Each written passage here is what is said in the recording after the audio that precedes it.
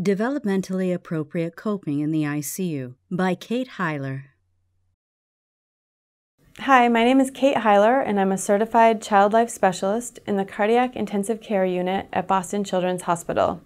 I'll be talking about developmentally appropriate coping in the intensive care unit. In this presentation, I will provide a brief overview of the role of the child life specialist and discuss developmentally appropriate coping in the intensive care unit. I'll discuss the importance of play for patients in an ICU. I'll provide examples of coping strategies and behavioral distraction techniques for infants through the adolescent age. And I will provide suggestions for incorporating child life skills into your daily practice to increase the coping abilities of patients and families. Role of a child life specialist. A certified child life specialist is a clinician who assists children in managing and understanding their healthcare experiences while optimizing child development and minimizing adverse effects. A child life specialist has a minimum of an undergraduate degree in child life and family studies, child development, psychology, or a related field, and is certified through the Child Life Council. Child life specialists are found throughout a variety of healthcare settings, including inpatient and outpatient hospital units, primary care clinics, emergency departments, dental offices, hospice programs, funeral homes, and critical care settings. Child life interventions facilitate coping and adjustment under circumstances that might otherwise be overwhelming. The roles of the child life specialist, specifically in an ICU environment, will range depending on the needs of the child and family. One of the roles is to provide preparation for procedures using developmentally appropriate language. Preparation can come in a variety of ways, including visual, using photos or pictures, verbal, explaining the process step by step using developmentally appropriate language, and through play, such as the patient playing doctor and giving medicine to a stuffed animal to act out what he or she will need to do. Child life specialists also provide procedural support through the use of coping strategies and behavioral distraction techniques. Child life specialists are present during procedures to focus only on the patient and can provide distraction support by using visual aids, breathing techniques, comfort measures, or diversional talk. Child life specialists provide support to siblings by assisting with facilitating visits, providing education, offering ways to feel more connected, especially when they are not able to visit, and providing parents with language to use when talking with their children. Another role of the child life specialist is to provide opportunities for developmental play and to normalize the environment. Play, for all ages, helps to normalize the environment, making it more like home, therefore making the hospital less scary. Child life specialists help to provide behavioral support by creating weekly schedules, daily routines, and incentive charts. A schedule or routine allows patients an understanding of what is expected of them. This can help take away some of the fear and anxiety of the unknown that being hospitalized brings. Child life specialists encourage patients and families to participate in legacy-building activities. Children can be hospitalized for long periods of time. Therefore, celebrating holidays and marking special milestones can help to provide positive activities to focus on, as well as to personalize experiences for patients and families. Child life specialists can provide bereavement support for the entire family. This is done through memory-making activities such as hand and footprints, as well as providing resources and comforting items at end of life. Special programming, including music therapy, school tutoring, clown visits, pet therapy, volunteer interactions, and artists are coordinated by child life specialists. Lastly, I'd like to stress that this is a team approach. Child life specialists collaborate with, educate, and share information with all members of the multidisciplinary team to best support each individual patient and family. In hospitals that do not have certified child life specialists, these roles can be performed by psychologists, physicians, and nurses, along with other members of the multidisciplinary team. Coping in the ICU. While admitted to an intensive care unit, there are many factors that can affect how a child is able to deal with stressful situations. These factors include the language that is used, the procedure itself, positioning of the patient, and the atmosphere of the room. When talking to and preparing patients, it's important to use language that they will understand. You'll need to take into account the developmental level of the patient as well. Next, think about what kind of procedure is going to be performed. Is it potentially painful, or could the patient perceive it as painful? Has the patient or the patient's family had a negative experience to this type of procedure in the past? Positioning is another factor that can affect how a patient is able to cope in an intensive care unit. Consider the position from the child's perspective. Is the patient lying on their bed, sitting in a chair, on their parent's lap, or being swaddled? When able, offer the patient or family the choice to help them feel more in control and empowered. Another factor that can affect how a child will cope is the overall atmosphere in the room. Reducing external stimuli can also help reduce anxiety. Look around the room prior to procedure. Is it too bright? Too loud? Are there more staff members than necessary?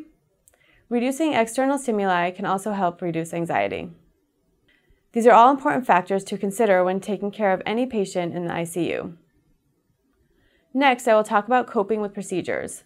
All patients are different, and therefore the coping techniques used will be different for each individual child. It can be helpful to ask the patient and family what coping techniques have been used in the past.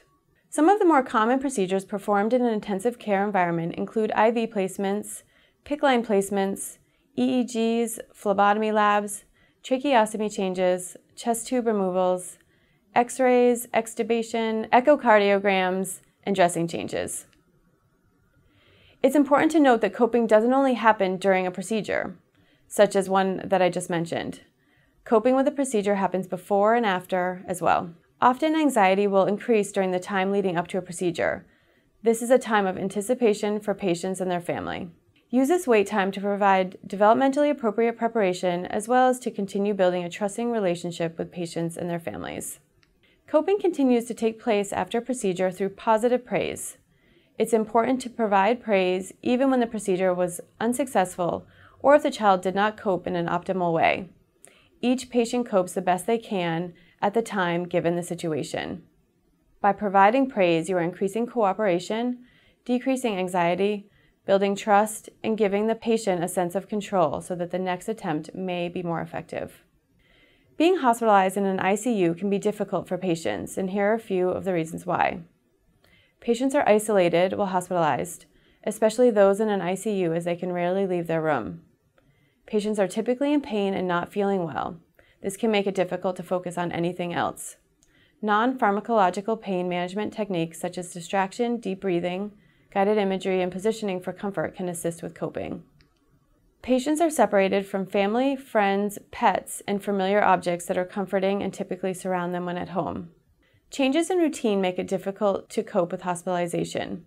Children of all ages rely on their routine for structure and to be able to anticipate what will happen throughout their day. When children are in the hospital, their routine is changed dramatically. The loss of familiar structure or routine can increase their anxiety. Patients have little control over what is happening to them while in the hospital. This gives them a fear of the unknown, which can be frightening for children. Lastly, patients are going through many tests and procedures while hospitalized. Even what may seem like a minor test to you or me can be very scary for children of any age. Importance of play. Now that we've talked about why coping can be difficult, we can discuss why play is important for children in the hospital. Children often use play to cope with pain. Play is both familiar and reassuring for children. It helps to make the hospital experience less intimidating, more comfortable, and easier to cope with. During play, children are able to continue to progress in their developmental skills. Play also makes the hospital environment more normal. This can be seen in pretend play or even in older patients who are connecting with friends on phones or computers. Often, younger patients enjoy playing with medical supplies. This helps them become more familiar with equipment and explore what it is being used for, therefore making them less frightened. Play allows for a sense of mastery and the ability to complete a challenge. Some examples are board games, art projects, shape sorters, or even a long-term project such as making a photo collage or learning to play an instrument. During play, children are able to make choices and decisions, giving them control over their care. Play can decrease a child's stress and improve their ability to cope, as well as increase their self-esteem. Coping strategies and behavioral distraction techniques. I will now review some age-appropriate coping strategies and behavioral distraction techniques. Here at Boston Children's Hospital, we refer to these behavioral distraction techniques as the ABCDs. These are visual aids, breathing techniques, comfort measures, and diversional talk. I will review these for all of the age groups, but many of them can overlap and can be adapted for various ages. Remember that if a patient has a developmental delay, a coping strategy for a younger age group may be more appropriate. Here are some examples of age-appropriate coping strategies that can be used during procedures for an infant or birth to around 1 year of age. Having a parent present can help keep an infant calm and relaxed. You can assign the parent a task such as singing to or touching their baby during a procedure. This can give them a sense of control while assisting with their child's care. Sucking on a pacifier and being swaddled can be comforting for infants during procedures. Listening to soft music or a parent's voice can be soothing and allows infants to feel safe. Some age-appropriate coping strategies that can be used during procedures for 1 to 3-year-old toddlers are using distraction techniques such as blowing bubbles, looking at books, and playing with cause-effect or light-up toys. In addition to parental presence, a favorite toy or stuffed animal can be comforting. Positioning for comfort can help a toddler cope during a procedure. If you can give the toddler a choice such as sitting on a parent's lap or sitting up in bed, this can allow for the child to feel more in control and therefore less threatened. Using a parent to restrain a toddler or child of any age is discouraged because the parent is typically seen as someone who is safe. 3 to 6-year-olds or preschool-age children are more likely to participate in distraction techniques. Preschool-age children enjoy looking for pictures in a book and singing familiar songs. They enjoy being successful at games and activities such as those on a tablet or iPad. Deep breathing, such as blowing bubbles, a pinwheel, or imagining candles on a birthday cake are helpful when coping during procedures. As with the other ages, positioning for comfort can assist in coping. It is helpful to offer play before procedures so that preschoolers can process what is going to happen to them. After the procedure, play can allow preschoolers to express their emotions. In addition to having a parent present and providing opportunities for play, school-age children, 6 to 12-year-olds, enjoy telling stories and talking about favorite things such as school, sports, and friends. Some school-age children may prefer to practice deep breathing techniques to relax before and during a procedure. Distraction items such as books, iPads, handheld games, and stress balls to squeeze can also be helpful. Often, school-age children prefer to watch movies to help distract them during procedures. Adolescents may benefit from detailed explanations of upcoming procedures. They need more information and more time to process what will be happening to them compared to younger children. Keep in mind that some adolescent patients may decide not to hear all of the details. Adolescents may prefer using imagery, relaxation techniques, or distraction items to cope during a procedure. I just mentioned using comfort positions as a coping strategy for all of the ages reviewed. Comfort positions allow for control during a procedure while still allowing the child to receive comfort from the parent. Comfort positions help the parent and child feel more at ease and in control. Keep in mind that laying down can be a threatening position to a child. When possible, allow the child to sit up. Typically, treatment rooms are not located within the ICU environment, so positioning during a procedure is even more important in an ICU as many of these patients rarely leave their bed. Some other advantages of using comfort positions are that fewer healthcare team members are needed. There is a greater immobility of the child during the procedure. Close physical contact with a parent is offered. The parent has an active role and can support the child in a positive way. Take into consideration the parent's level of anxiety as well as what the parent prefers and feels comfortable doing. Here are some examples of comfort holds and positions during a variety of procedures. You can see that the children in these pictures are in positions that allow them to feel safe and comforted. Tips for your daily practice. As mentioned before, doctors, nurses, clinical assistants, and other team members can utilize the same learned child life techniques to encourage developmentally appropriate coping in children. Some suggestions to incorporate child life skills into your daily practice are to build a relationship with your patient and family, provide developmental support, and to normalize your patient's environment. Building a relationship with the patient and family can help to increase their coping abilities, as well as to increase their trust in you. Some suggestions to remember when caring for your patients are to get on the child's level. Maintain a position at eye level to decrease anxiety and to establish a rapport. When you stand over a patient, it can be intimidating. It's less frightening for the child when you bend or kneel down so that you're at their level. Use comforting touch and encouraging words when talking to your patients. Introduce yourself and your role when you enter the patient's room. Unknown people can be threatening. Try to limit the number of staff members going into a patient's room, such as during rounds, when you are able. Too many people can be overwhelming. Be honest, even if you are afraid that being honest may increase a patient's anxiety. In the end, honesty equals trust. Make sure you give choices only when you are able. Allowing for choices gives a child some control and empowers them to cope more effectively. Avoid giving choices when choices are not an option. Remember that the type of procedure and developmental level of the patient may depend on what choices can be given. Try to avoid asking yes/no questions. If a patient responds to your question with a no, and you have to continue with the procedure anyway, they will lose trust in you. For example, don't ask if a child wants to have their dressing changed. Instead, say, "It's time to have your dressing changed. Do you want to help by holding the bandage, or would you rather look at a book?" Only make promises that you can keep. Don't lie to your patients. For example, by saying, "This is the last time," or "This won't hurt." Instead, you can explain to patients how other children have told you the procedure feels, or ask the patient to tell you how they think it feels. This gives them something else to focus on and a job to do. Show them that you care about the child by taking the time to listen. Parents know their children best and are your best source of information about the patient. Listen to what they say. Often children are good advocates and know what works best for them. This will increase a family's trust in you and improve the hospital experience. Encourage parental involvement when you are able. At Boston Children's Hospital, we emphasize family-centered care. In our intensive care units, we encourage parental visitation 24 hours a day, 7 days a week. Parents should always be a part of their child's safe environment.